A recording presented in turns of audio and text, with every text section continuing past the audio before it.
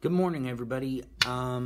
So this is for what I'm going to call Group 2 in our class. Group 2, the reason you are in Group 2 is you are already able to make the chords of our first song, which is going to be Sweet Home Alabama.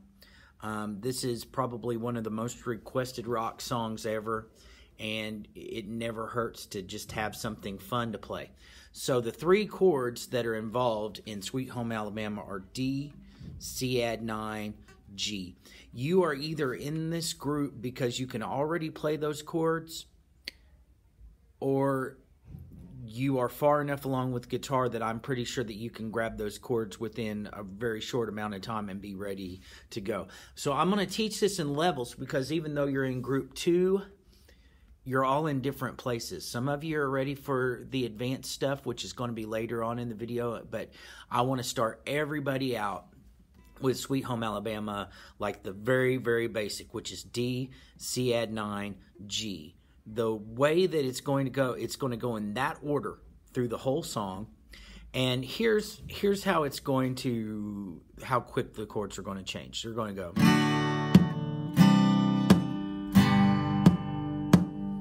Now, G holds twice as long as the D and C add 9. So it's going to go 2, 2, 2, 3, 4. Now, when you're playing G, it's okay for this particular song if you leave that finger down. And you can either choose not to strum the bottom string, or you can put your pinky down. That's just another way to play G. It sounds pretty cool. It's not a different G. If you play this G or that G, they're interchangeable, okay? One's just got a little bit different sound on the bottom, okay? So let me repeat that again. So it's going to go 2, 2, 2, 3, 4. 2, 2, 2, 3, 4. Now, if you took summer session with me, you can already do that, all right? So that's your first job, is to be able to first get your D, C add 9, G chords down. Second, to be able to play it about like that. So if you can't play that cleanly, and what I mean by cleanly is hearing the chords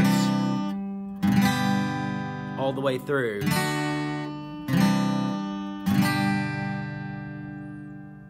and not hearing a bunch of this. If you're hearing that kind of stuff, there's two things that are happening. One is you need to drop this thumb that's hanging out up here. You need to drop it down so that you can bring more of your hand around using the tip of your fingers, you know, so that your finger doesn't lay over on the strings, okay? So that's your first step. The second step is we're going to add some bass. So the bass that's going to happen is you are going to play the 4th string with the D, the 5th string with the C add 9, and the 6th string with the G. And you're going to give them 2 bass notes each, and you're going to go.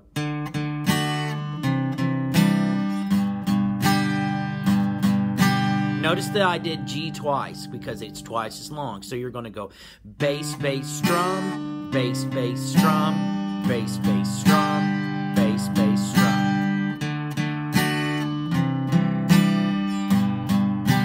Now, I'm going to change my camera angle here so that it looks at the right hand. The one thing that you want to do when you're playing bass notes, you want to make sure that you're not swiping from way back here. If we're just playing the whole chord, it's okay that your hand is going and making these really big swipes, okay? If you're playing something like this, you need to do what I call planting, and some of you have heard me say that term before.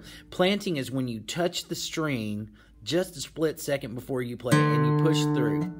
So instead of swiping from back here, so as I do that, I might hit the string, I might miss and hit a bunch of other stuff. So you get your hand really, notice the way that my pick is. It's between my first finger and my thumb, and I'm playing, sorry. And both times when I played that, I touched the string just before I played it so that I'm not swiping.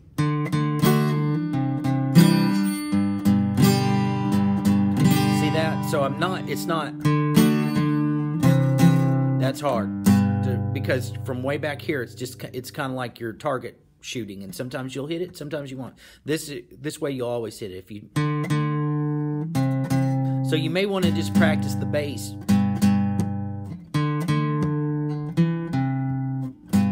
Okay, I'm going to go back to my left hand now. All right. So that's your next step. So you're playing bass, bass, strum, bass, bass, strum, bass, bass, strum, bass, bass, strum. So that's what I'll call level 2. Once you get the chords down and you can make big strums, then you're ready to add the bass. Now, when you get finished adding the bass, you're going to add a little bit more picking, okay? So what's going to happen is you're going to play bass, bass, and you're going to play second string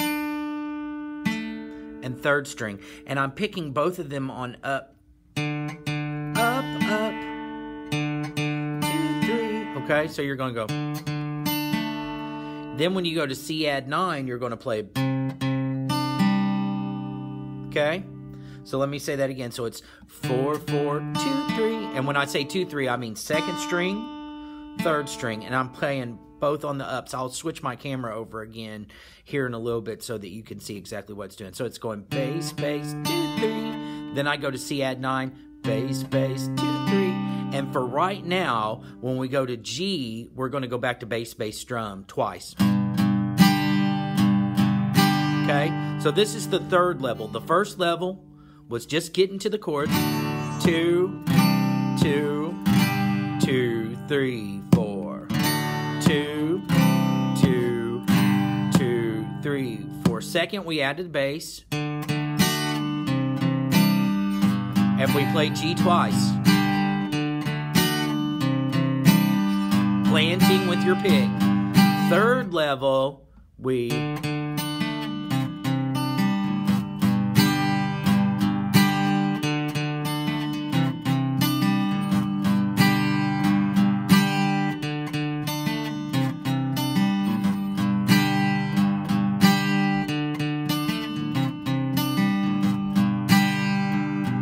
Okay, so that is the 3 levels that I want you to be able to do. Now, here's the thing. If you want to show me, hey, I've got everything learned that I'm supposed to learn. I have that happen a lot. People go, I've got it. You can only tell me you got it if you can play 3 times through without making a mistake. So if you play...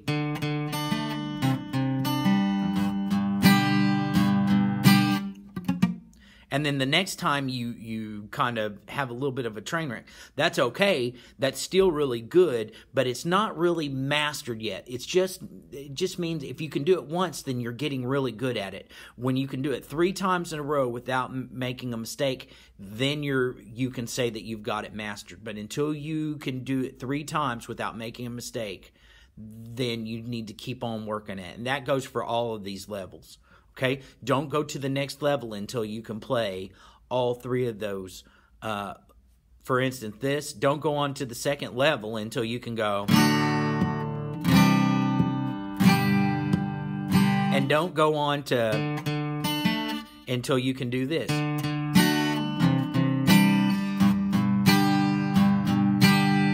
Okay? That is going to be the first lesson. Now, in the next lesson, I'm going to talk about hammer-ons and pull-offs. So work on this for a little bit, and later on, when you're getting the hang of this, then you can start working on the hammer-ons and pull-offs. Okay? That'll be lesson 2. Thanks.